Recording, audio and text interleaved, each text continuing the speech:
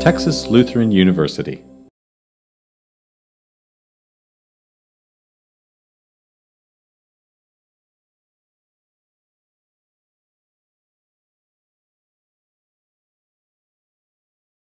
Good morning. Welcome to today's sessions for the Krost Symposium for 2014.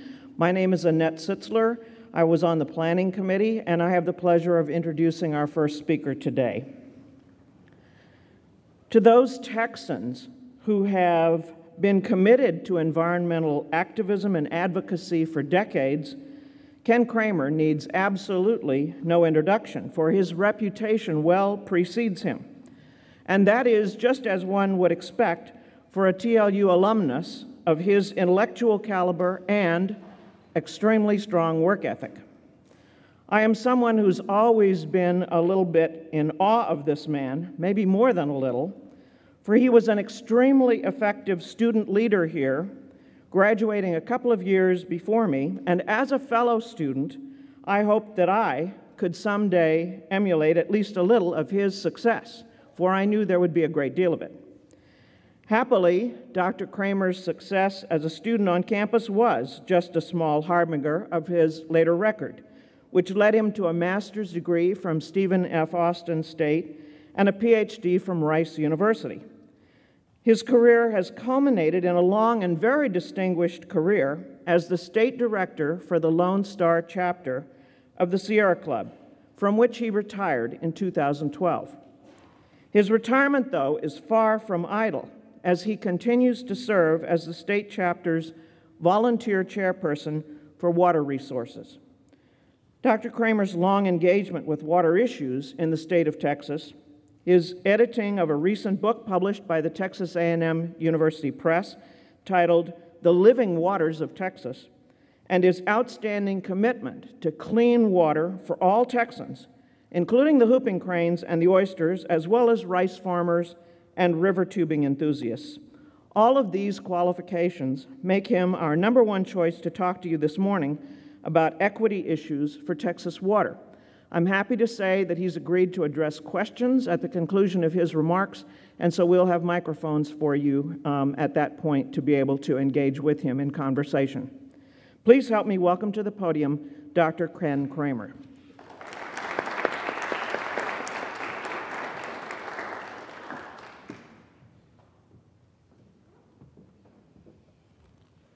Well, good morning, everyone.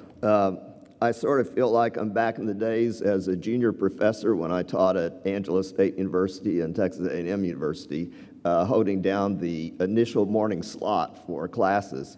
I'm very impressed with those of you turning out this morning at a relatively early hour on a college campus to hear this presentation.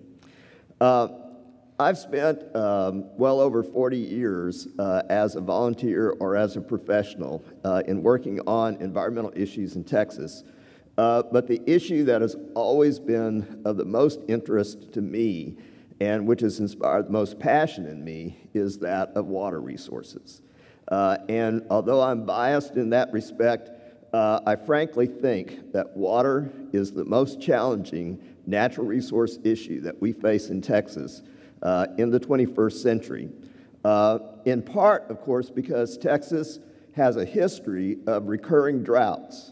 Now, most of you in this room were not alive, of course, in the 1950s when we had what was known as the historic drought of record, the worst multi-year drought in Texas recorded history. But most of you were around in 2011, which was the worst single 12-month period of drought in recorded Texas history. But what is oftentimes, I think, even more interesting is the fact that those recorded droughts are only reoccurrences of droughts that we've had in the past, even before recorded history.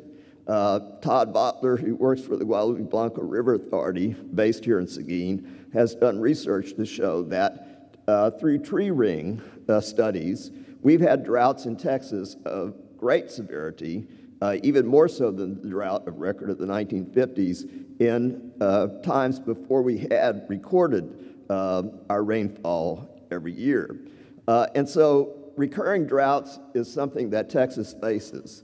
And as many of you know, because of climate change, about which some of you heard last night from Dr. Bullard, the prediction is that Texas is going to become a hotter and drier region than it already is.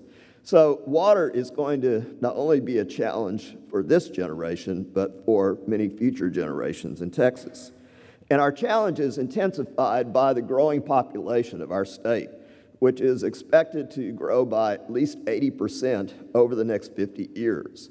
That means more people, more demands for water, other things being equal, and we have to decide how we are going to provide for the water that population needs in a relatively hot and dry climate.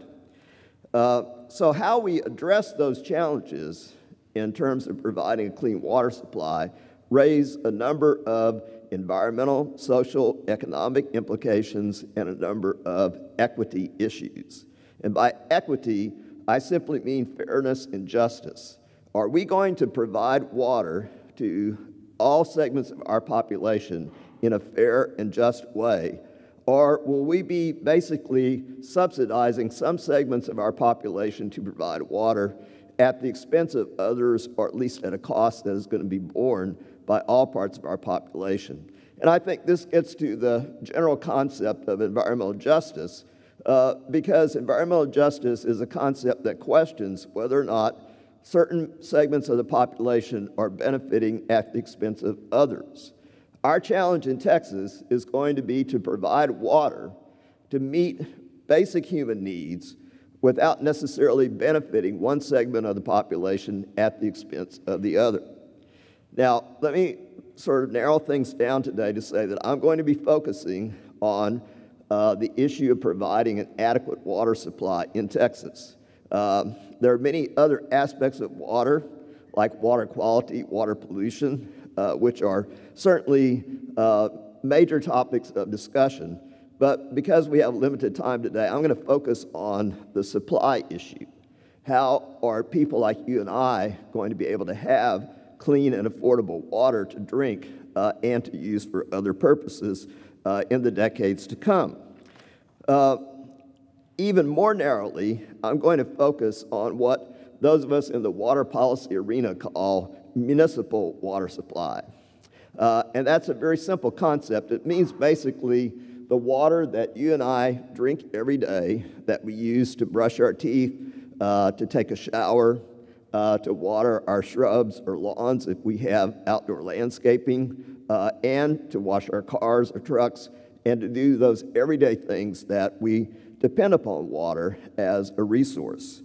So municipal water supply, when I talk about that, is basically water that's supplied to residential customers, people living in single-family homes or multi-residential unit buildings like an apartment, or commercial enterprises like businesses, let's say like a restaurant, or institutions like the university or a hospital or a prison. Those are all part of the municipal water supply, municipal water users. So I'm focused today on how are we going to meet our municipal water demands in Texas. Really, how are we meeting them now, and how are we going to meet them in the future? And what are the implications of how we actually go about doing that? So in examining these questions, I'm going to put forward an assertion that there are at least 3 significant equity issues in how we address providing that future municipal water supply. I'm not necessarily saying these are the only equity issues revolving around water today. There are many such issues, but these are ones that we're actually seeing played out on a daily basis in Texas now and will become, I think, more prevalent in the future. And how we actually deal with these equity issues will say a lot about us as a state, as a community, as a culture. So let me lay them out now, and then I'll go back over each one of them in more detail to let you know exactly what I'm talking about. The first equity issue revolves around the fact that our municipal water systems, by and large, are structured to meet what are known as peak water demands. And I'll explain a little bit more about that in a minute. And those peak demands come from certain segments of our society, especially what we would call high-end water users, people who use a lot of water. That has implications for how we size our municipal water systems, how much money it costs to provide that water, and who pays for the water that is provided. So that is one major equity issue. And in discussing that, we'll try to make a distinction between what I call demands for water and actual needs for water, which may be much less than what we demand in terms of water resources. A second equity issue is the fact that the cost of providing the water infrastructure to meet those demands is accelerated by population growth, which of course continues into the future based upon at least what the trends have been. But the initial cost of meeting those additional water supply demands of future populations are borne by existing water customers. And so to some extent, there's an unfair burden on those of us existing now to pay the initial cost of providing water that's going to be used for future generations. And that is implications for the price of water and what it actually means in terms of how much we pay on a monthly basis for water.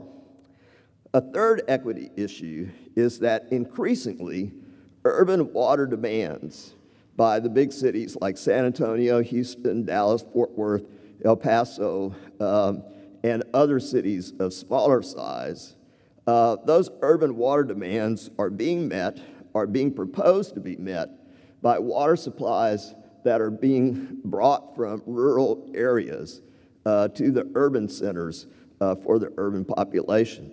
And that has enormous implications, potentially many negative implications and consequences for the economies, the environment, and the society in rural areas, and sometimes negative implications for the private property rights of landowners in those rural areas.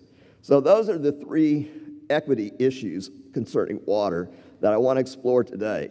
The issue of peak demands and what the implications are for who bears the cost of meeting those peak demands. The issue of addressing the growth of population and the initial cost of doing that on existing customers. And then the implications of this rural to urban water shift, which has a lot of consequences for those people living in rural areas, as well as the environment of those rural areas. Now, before I go into each one of those points, a few sort of significant facts about water, about municipal water especially, I need to provide to you because many of you are probably not that familiar with this topic. One particular aspect of water that you need to know is that historically in Texas, water itself has been a free natural resource. The cost of water in terms of what, say, you as a water customer in San Antonio or Seguin or somewhere else has to pay to actually get that water has traditionally been the cost of the infrastructure to get that water to you, to develop the water supply in the first place and then get it to you. So what I'm saying is that it's not the water that's, say, in this glass, the actual substance itself, that has had a cost assigned to it in the past. Traditionally, it's been the amount of money that a water utility had to spend to build a surface water reservoir, let's say like Lake McQueeney, or to dig a groundwater well and pump from the Edwards Aquifer, pipe that water to a certain area, perhaps treat the water to drinking water standards, and then distribute that water to your homes or your offices or whatever. That's where the cost of the water has come from, that infrastructure traditionally, not the water, the substance itself. In Texas, we have surface water rights that are allocated by the state, and potential water right holder can apply for that water right and get it from the state. There are certain fees involved, but basically they're not paying for that state water. If you are a landowner, you've been able to dig a well to provide for the water being pumped up from under your land. You're not actually paying for the water, you're paying for the pump and all the equipment to then distribute that water to your house. But things are changing. And because water is becoming scarcer in terms of most of it has been allocated one way or the other, the vast majority of it, it means that now water is not necessarily free. The substance itself is not necessarily free. Now people who have water rights, either groundwater or surface water, through water markets are able to actually sell that water. So the cost of water is now becoming not just the infrastructure, but the cost of the actual substance itself, or more. Now, it's still the case there may be an opportunity for drilling a well or getting a surface water right. So essentially the water is free. It's just in the cost of the infrastructure. But that is less and less of the situation now because so much of the water has been allocated. A second fact you need to know, and this is somewhat my personal opinion, but I think it's borne out by other water professionals in Texas and elsewhere, is that in Texas and in the United States in general, the actual price of water that most of us pay, the cost of water in that respect, is relatively low and does not really reflect the true value of that water. And in part it's because the substance has been free in the past. In part it's because politicians are loath to raise water rates. That's a very for a politician, it's very unenviable to have to raise any kind of rate, much less a water rate. But for a variety of reasons, we pay very little for water in terms of municipal water supply. In Austin, for example, last month, which was the highest water use month for my wife and I in Austin, where we live, we used 3,400 gallons of water that month, which is a relatively small amount. For the first 2,000 gallons, we paid $1.84 for each 1,000 gallons of those 2,000 gallons. Now, how many of you go to a convenience store and buy a bottle of water? Any of you buy a bottle of water? How much does a bottle of water cost at a convenience store? $1 or $2, probably. So basically, for that same amount of money to buy one bottle of water in Austin, my wife and I are able to buy 1,000 gallons of water. Well, that's cheap. It also shows you why companies like Coca-Cola and Pepsi like to sell bottled water, because they can make a lot of money off of bottled water.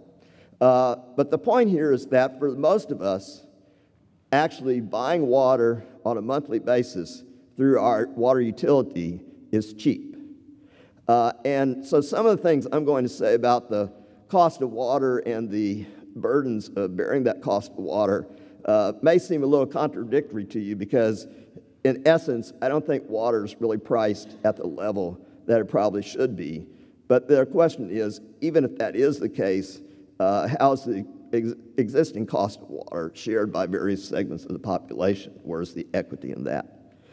Another important fact is that when we talk about water infrastructure necessary for cities like San Antonio and others to provide water to you, we're talking about what is usually considered a capital expenditure, a big amount of money that has to be spent for a water treatment plant, a reservoir, a groundwater well, some type of treatment plant, pipeline distribution, and these high costs are usually financed through what's called the bond market by a municipality or a water district, where they actually issue bonds to investors who purchase those bonds, and then in return, the investors are paid back over a period of time out of the water revenues of the utility for the investment they made plus interest. It's the same as getting a loan, and indeed, we do have mechanisms in Texas whereby a water utility can go to what's known as the Texas Water Development Board, a state agency, and get a loan for 20, 30 years to finance a capital expenditure to add to, create, or expand their water treatment system. So that's important. So basically, that's how we finance water in Texas, at least traditionally. That's how it's been done. But now more and more, we're seeing private companies come in with opportunities to sell water to utility. And so in some cases, this financing system has been changed. And in more instances, we're going to see utilities probably making deals with private companies to buy water. And that means that the costs are going to be a little more immediate in many respects and not necessarily spread out over a very long period of time. But one thing in terms of a final point here is that even if a water utility is financing its water system through the bond market, through loans, and paying that back over a period of time, the ultimate cost of that water is borne by the ratepayers. The water is not free in that context. You, as a ratepayer in Dallas, Houston, San Antonio, or wherever, are going to be paying for the cost of that water infrastructure and for the financing of that infrastructure. So it all ultimately comes back to our pocketbooks as to where the expenditure for that water comes from. And that's a very important thing to keep in mind. All right, so those are sort of the background facts to discuss some of the equity issues that I'd like to discuss with you. So the first equity issue, again, is that our municipal water systems are, by and large, structured to address what are known as peak water demands.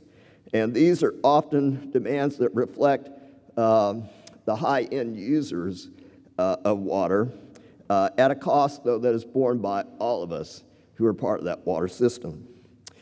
So traditionally, a water utility has sized their infrastructure to meet what are known as peak demands, to provide what is sometimes termed peak capacity.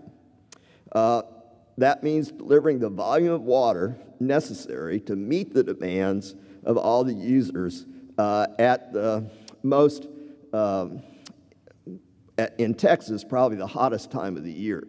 And that's in part because in Texas, in the summer months, that's when people engage in a lot more outdoor irrigation of their lawns, their shrubbery, and even their trees. Because in the heat of the summer, you may have less rainfall, and therefore you're going to, from your perspective, need to maintain your landscapes. Now, that peak demand can be substantially more than the normal amount of water that is used throughout the rest of the year. Let me give you an example in Austin, where I live. This example is from about 10 years ago for reasons I'll explain later, but it does illustrate what is a common finding in Texas water utilities. In Austin, in 2006, the residents of Austin used about 110 million gallons of water a day on an average basis throughout the entire year. 110 million gallons a day on average throughout the year. But in the summer months, Austin residents averaged about 180 million gallons of water a day because of the demands for water during the summer. But the peak water day demand in Austin, the one day where the residents of Austin used the most water during the summer, that usage was 250 million gallons for that day. So, in other words, 140 million gallons more than the average for the entire year. And that again reflects that at certain times of the year in the summer, you're going to have a heavy demand for water for outdoor landscaping. And this is not unusual in Austin. It's reflected elsewhere throughout the state. Utilities in Texas have historically seen water use between the summer and the winter jump by 1.5 to 2 or more times the volume that you have during the winter months. And sort of illustrated by my own situation, this past winter, our average monthly water usage in Austin for my wife and I was 2,000 gallons a month. August was our highest water use of the year. It was the one month in which we actually put water on our lawn, the only month in which we've done it, and it was 3,400 gallons. So that's about 1.4 times what we used during the winter. So outdoor landscaping is the biggest single user of residential water or municipal water in terms of most water systems in Texas. It uses from anywhere to 46% to 62% of the water used by municipal systems each year. And that percentage varies depending on which study you look at, what particular cities you're looking at, what type of year it's been, a drought year, non-drought year, lots of variables. But by and large, the main thing, as you can say, is that roughly half of our annual municipal water usage in Texas is putting water on our lawns and our shrubbery, outdoor irrigation. Now, what that means is that basically our water systems are structured to meet that peak demand that's caused by outdoor irrigation. But as you might expect, that tends to basically be because of the demands of the higher end users, the higher socioeconomic segments of our society, the people who have large lawns, extensive shrubbery. You don't find a lot of people in low socioeconomic status that have big lawns or extensive shrubbery. That's not part of their existence. It's not something they can afford to do. So to some extent, when we're talking about meeting peak demands, we're talking about meeting the demands of the highest end water users in the cities around the state. Now, let me give you an example. And this is an extreme example, but it illustrates the point. Some of you may be from San Antonio. You may know that the San Antonio Express News, the local newspaper, every year publishes a list of the top water users, residential water users in San Antonio. It's always very enlightening to see this. In the most recent one, in the spring of this year, the Express News reported that in 2013, in the 7-month period from May through November, one residential customer in in San Antonio, who happens to be an heiress to a construction fortune, used 1.8 million gallons of water at her home and estate. That translates to 250,000 or so gallons of water per month between May and November of 2013. Now, go back and think, my water usage in the winter months in Austin was 2,000 gallons. I have a single family lot, and the peak was 3,400. Well, her peak was 250,000 gallons a month on average during the summer months. And when questioned about this, she said that she had done some things to cut back on her water usage, but still in December of 2013 and January 2014, her usage was 190,000 gallons each month.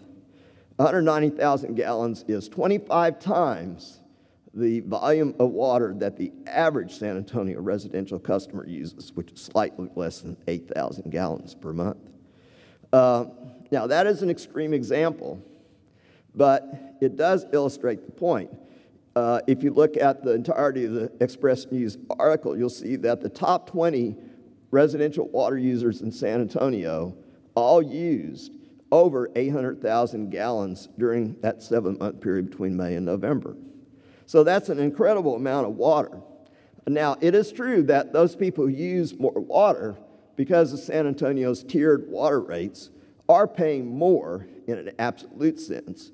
In terms of the highest water user that I was talking about, depending upon various things, she was probably paying somewhere between $600 to about $1,200 per month for her water bill. Whereas the average San Antonian would be probably less than 10. I'm sorry, the lower users would be less than 10.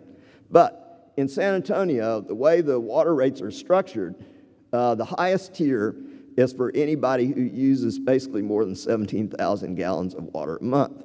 Well, there's a big jump between 17,000 and 190,000 or 250,000 per month.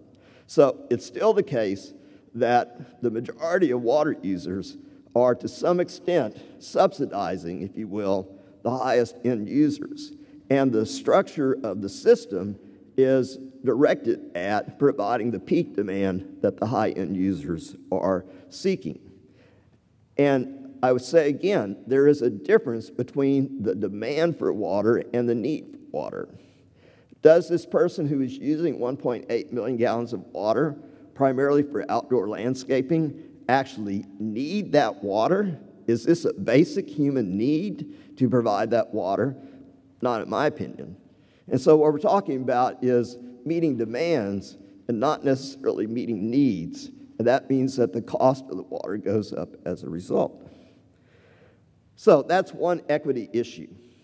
Are we basically structuring our water systems to meet peak water demands, which basically will benefit a certain segment of society, but at a cost that is borne by all of us? Now, there are ways of dealing with that on an equity basis by trying to shave that demand or manage that demand. I'll address that to some extent at the conclusion of my talk. So the second equity issue is the cost of providing water infrastructure to meet these demands is accelerated by population growth, which will continue over a period of time based upon the trends that we've seen. But basically, the cost of the new infrastructure is initially going to be borne by the existing customers of that water utility. And that's another equity issue. Basically, those of us who are alive today, who are already paying water rates to a water utility, if we foresee a major population expansion that the utility thinks is going to require a major expansion of infrastructure, that means that initially those costs are going to be borne by us. We're going to see our water rates increase to pay for that growth. Now, I understand that growth has a lot of positive implications from the perspective of many people in terms of the economy and the society, but we have to understand that population growth also brings with it certain cost. It's not just a total gain. There might be a net gain or a net loss. It depends upon a lot of things. So traditionally, we've said the price of water has been based on the cost of infrastructure, but because water has been allocated so heavily in the state, we see now that the cost of water is not just the infrastructure, but more and more it's becoming the cost of selling or buying the actual substance itself. In the past, and let me say, the cost figures for trying to say how much a new water supply costs are sort of all over the board, and it depends a lot upon the specific circumstances involved with a particular utility, a particular region, a particular type of water supply, so it's hard to make generalizations. But I can say that, say, 20 years ago, the city of Dallas Water Utilities, could develop a new water reservoir, a surface water reservoir, something like Lake McQueeney, for example, and they could do it for a cost of about $200 or less an acre foot. An acre foot of water is a term of measurement that those of us in the policy arena of water use a lot. It's simply the amount of water that it would take to flood 1 acre of land to a depth of 1 foot. That's what an acre foot means. It's roughly 326,000 gallons. But when you're talking about large volumes of water, it's a little easier to talk in terms of acre foot than gallons. Dallas Water Utilities could do a surface water reservoir for about $200 an acre foot, say 20 or 30 years ago. Well, today, Dallas Water Utilities is trying to determine what are the infrastructure projects we're going to do in the next 50 years to meet our water demands. And they are seeing potential prices of $500 to $600 an acre foot for a surface water reservoir, which may or may not be possible to build for a variety of reasons. They're seeing costs like $1,000 or more for what's known as a desalination plant, where you take seawater or brackish groundwater, extract the salt to provide usable drinking water. That carries with it energy cost for that process, as well as the cost of disposing of what's left over, the salt and the other constituents. So it's becoming more and more expensive when we're talking about water infrastructure alone. But if you're also talking about potentially having to buy the water itself and not just build the infrastructure, it's going to become even more expensive. Now, some of you may have seen, because it's been in the news this week in the San Antonio news media, the controversy over the proposed San Antonio water system pipeline that would actually be a private company, where they would basically be paying a private company, the San Antonio water system would be paying a private company to bring about 50,000 acre-feet of water each year, potentially, by pipeline from a groundwater aquifer in Burleson County, which is Caldwell area near Bryan College Station. That 50,000 acre-feet of water would be brought each year to San Antonio at a cost of what is estimated right now to be $2,200 per acre foot, as compared to what we were talking about in Dallas a few years ago, or a few decades ago, where it was $200 an acre foot. San Antonio Water System says that that will increase water rates for San Antonio water customers. The entire price tag of the project, including the infrastructure and the cost of buying the water, is $3.4 billion. And so that's a huge expense. Now, the water system says it will only result in a maximum water rate increase of 16%. Other people are disputing that that is going to be the maximum. They think it's going to be higher. But the point is that this water is being provided, or I should say San Antonio Water System is seeking to provide this water. The final approval has not been given by the San Antonio City Council yet, to provide for the population growth. But in reality, this goes back to the peak demand issue. San Antonio Water System has said that they not only want this water to provide for anticipated population growth, but they want to have a sufficient amount of water to avoid the San Antonio area ever going into what they call stage 3 or 4 of their drought contingency plan. Now, if you're not familiar with the drought contingency plan, that is a plan that's required of most water utilities in Texas today, so that they have a way of addressing situations where rainfall is basically going to be, or the state's going to be, their area's going to be in a drought situation. And so they have developed these drought contingency plans that usually have stages. Stage 1 is often just voluntary, where they ask people to cut back on their water use because of a drought. In San Antonio's situation, stage 2 of their drought contingency plan is limiting people to watering their outdoor landscape only once a week. And then in stage 3, it's only once every other week. Excuse me. So right now, San Antonio is in stage 2 of their drought. It's based upon their Edwards Aquifer levels. What the business community in San Antonio has been saying the past few months is that we don't ever want San Antonio to have to go to stage 3 of their drought contingency plan, where people can only water their lawns once every other week. In fact, one business leader is purported to have said during this discussion that people won't move to San Antonio if they can't have green lawns. Apparently, that is the major reason why people would not move to San Antonio, because they couldn't have a green lawn.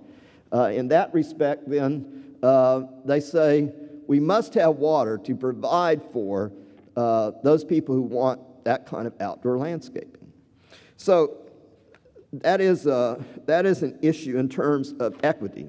We are basically asking people now, potentially in San Antonio, to provide water to meet not just growing population, but also to meet the demands of those high-end users so that they can still water their lawn at least once a week. Well, that to me is an equity issue. Why should I have to pay a disproportionate share, a higher cost for my water, to actually subsidize those high-end users? So the final equity issue is that increasingly urban water demands are being met or proposed to be met by water coming from rural areas. The San Antonio project is a perfect example of that. You have 50,000 acre-feet of water potentially per year coming from a rural area. The local groundwater district in that area has already issued a permit to this private company to pump actually more than 50,000 acre-feet of water. But there's actually studies that indicate that pumping 50,000 acre-feet or more, or I should say more than 50,000 acre-feet a year from this particular aquifer means that basically you're going to be pumping water out of storage in the aquifer. It's not just going to be basically keeping the aquifer at a sustainable level, where, to oversimplify things, the water that you take out is being replenished by recharge through rainfall and percolation into the ground. And so potentially you're denying that rural area a water supply that otherwise has been available to them in the past. There's another example in the Dallas and Northeast Texas area where not Dallas itself, but a water district in the Dallas-Fort Worth area is proposing to build a reservoir in Northeast Texas that would flood 70,000 acres of prime timber, agricultural land, and wildlife habitat, potentially really devastating the timber economy of that area to provide water for Dallas, which has historically been a high water user. So these are the kinds of issues of equity that we're facing in Texas today in terms of providing an adequate water supply for our population now and into the future. There are ways of addressing these equity issues. And frankly, the first way of addressing the equity issue is to focus on demand management. And that means trying to shave those peak demands, which is part of what Austin has done in recent years. Austin has, through various watering restrictions and things like that, shaved off their peak demand. So they've never reached that 250 million gallon a day peak demand that they had back in the middle part of the last decade. San Antonio has had great success in terms of water conservation. They basically, for a period of 20 to 25 years, saw a population growth of 67%, but during that period of time, they were pumping no more water each year than they did at the beginning of that 20, 25-year cycle because of their conservation programs. And you see that across the state, where utilities have done conservation and efficiency, they've been able to shave off those peaks, or they've had good drought management and contingency plans. They've been able to shave off those peaks and avoid, or at least postpone, new water infrastructure projects which have high cost. There are a variety of other ways that we can address this issue, but conservation efficiency is the first priority, the first place to go if we want to really strive for an equitable system providing for the actual water needs of our population as opposed to the water demands. So I've given you really a snapshot of some of the issues involved in providing for municipal water supply in Texas today. One of the problems I have as a speaker is that I've been working on water issues for 40 years as a volunteer professional on a variety of water issues, and it's hard to know what to focus on because there's so many complex water issues facing our state. But let me assure you that those of you that are looking in terms of your future potential careers and topics or issues to deal with, if you're going to be in Texas for the rest of your life, I think there's no more important issue for you either as a citizen or a professional to focus on and potentially look at as something that might be part of your career than how the state is going to deal with the water resources challenges that we face now and in the future. This is probably the key natural resource issue that's going to determine how our state evolves and how we progress over the next 50 years. And especially with the impacts of climate change, it's going to be even more challenging than it would otherwise be. But in Texas, we've always had those recurring droughts, which makes it a challenge regardless of that. So I hope that all of you will take this to heart. It doesn't mean that all of you have to get involved in water issues, but I would certainly welcome and relish more involvement by citizens in water in Texas, because it really is the key to our future. Thank you very much.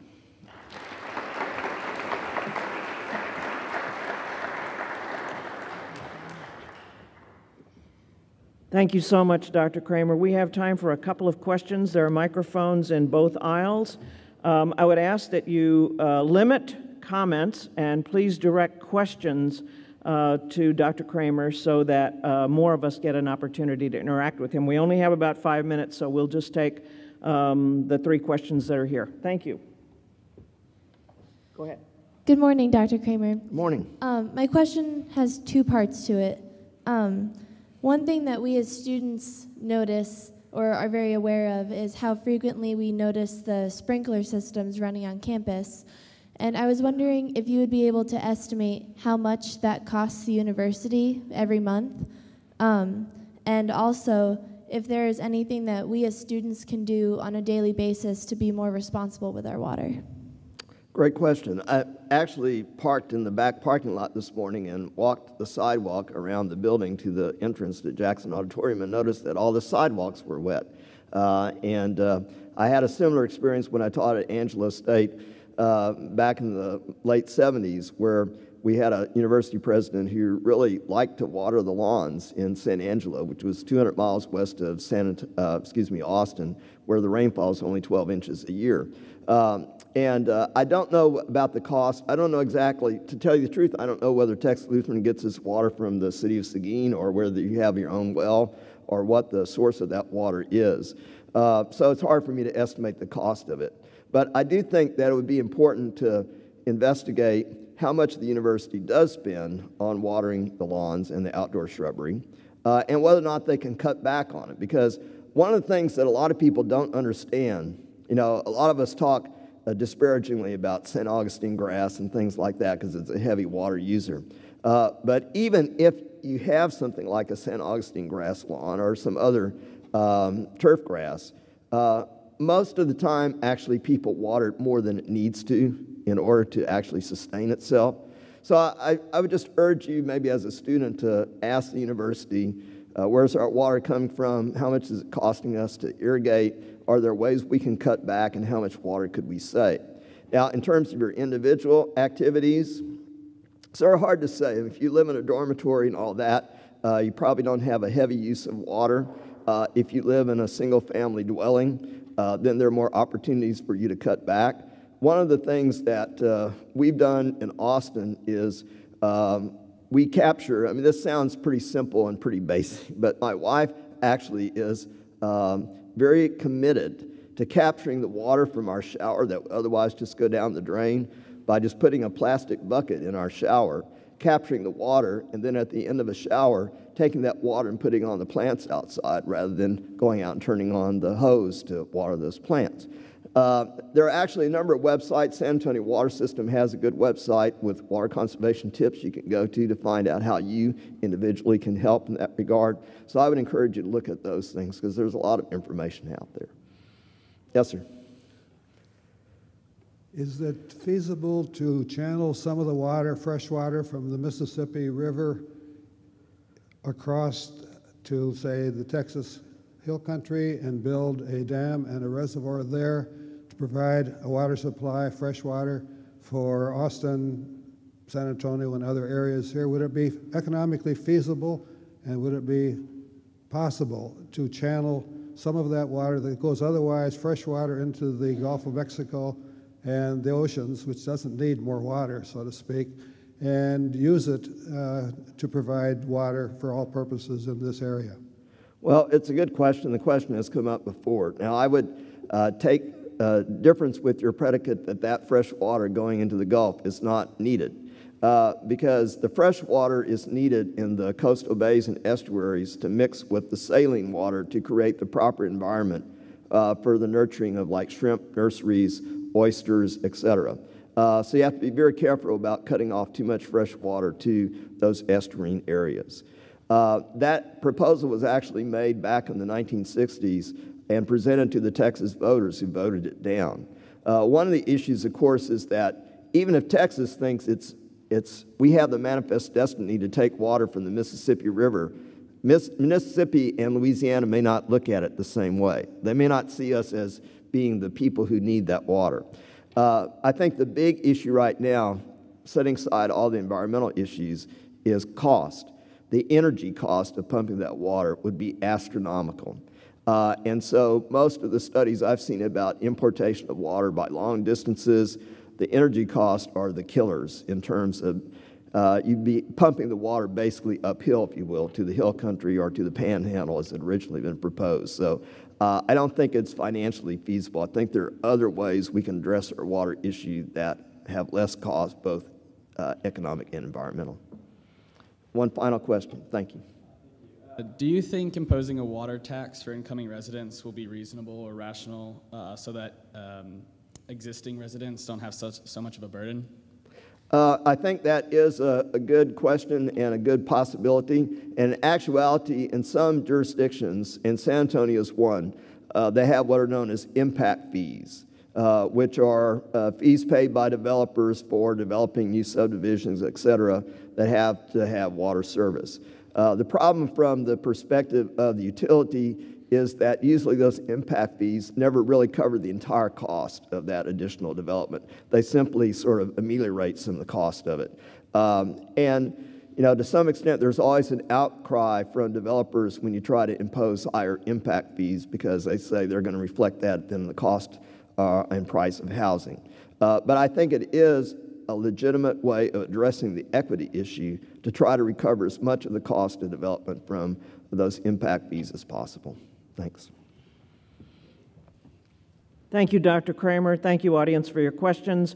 Will you be available for a few minutes? I'll be around. So if you want to meet with him individually and engage with him, I think that he would welcome that. Please help me in thanking him one last time for his remarks. For more information, please visit tlu.edu.